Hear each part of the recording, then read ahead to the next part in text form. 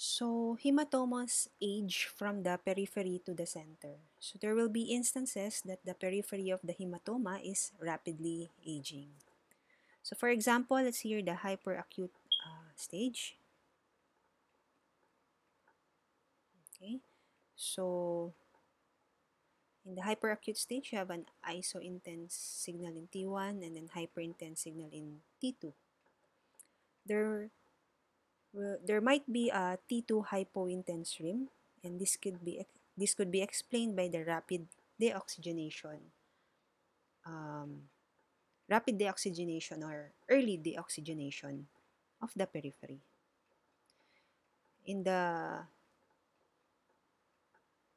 How about in the acute stage? In the acute stage, you can also have a hyperintense T1 rim from early methemoglobin conversion.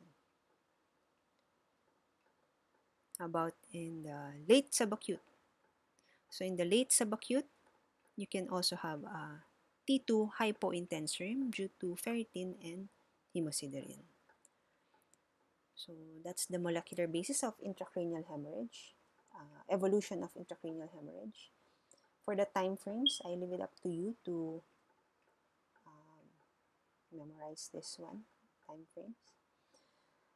And if all else fails, you can always revert to some mnemonic for the T1 and T2 signal. And this is what I use. I bleed, I die, bleed, die, bleed, bleed, and die, die.